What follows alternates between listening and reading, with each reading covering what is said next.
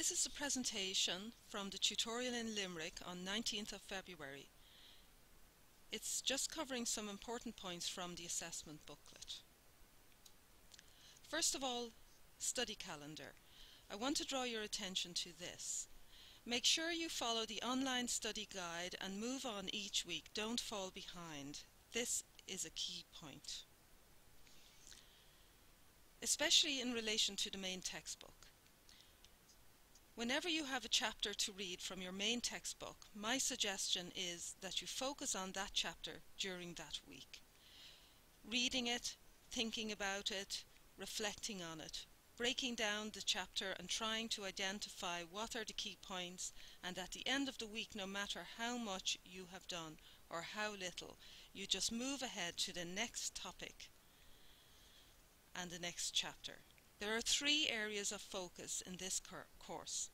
First of all, using your study guide to plan ahead and keeping an eye on key dates and important activities. The second is the exam and essays.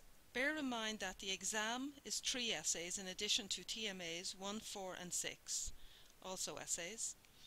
And then the third thing is the project work, which begins with TMA 02, and you have to be all the time thinking ahead in terms of your project work. For example, week 7 you have to download an experiment, so you need to be ready and to have your ePrime and SPSS software installed, and always plan ahead with your project work.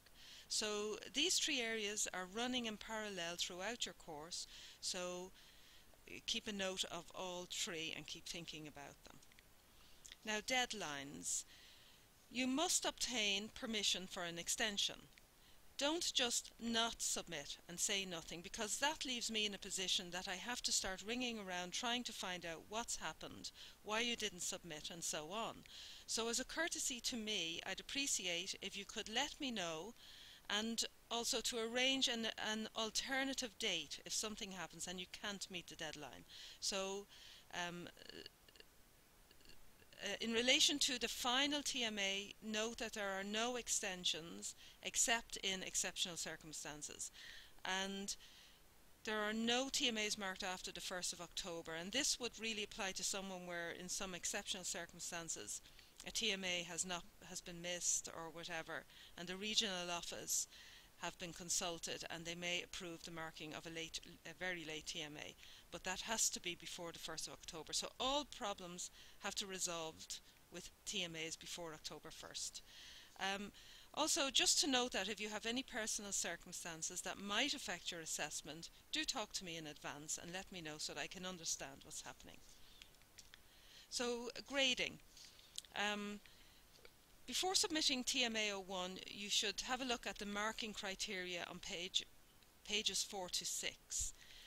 In relation to the overall continuous assessment, TMAs 1 to 4 and 6 each contribute 20%. And in relation to the overall exam score, the exam is 80% and TMA 05 is 20%. And you must pass TMA 05. That's your research project report. And you can read more about grades and thresholds in the assessment booklet. Warnings. I hate to bring this point up, but just to note, substitution is not recommended.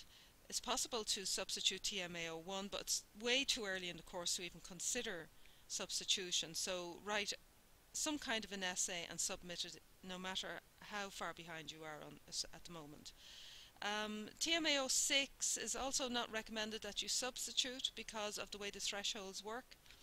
But when you come to the end of your TMAs before the exam, you can look at your own situation and you can make a decision there as regards to that. Word limit, the max is plus 10%, or going over that then you lose 10% of overall mark. So plagiarism, this issue, wherever I've encountered the problem of plagiarism with any Open University students, in my experience, study buddies have always been the problem. So beware of having a study buddy. That's when you have 2 people who work together and study together. And it's not that there's any problem with that, but the main point is that when it comes to actually doing your written work and submitting your work, do your own work independently. Write up your TMA independently. Referencing is another issue. If you don't reference correctly, there is a risk that you could be falling into this problem of plagiarism. You might be accused of plagiarism, but in my experience this is unlikely, and if you do veer in that direction, you certainly will be warned, and it's not something that might happen. So it's not something to be really worrying about. The main thing is to focus on good referencing and getting those skills really sharpened up. So in summary, basically, it's a good idea to share your ideas on the forum.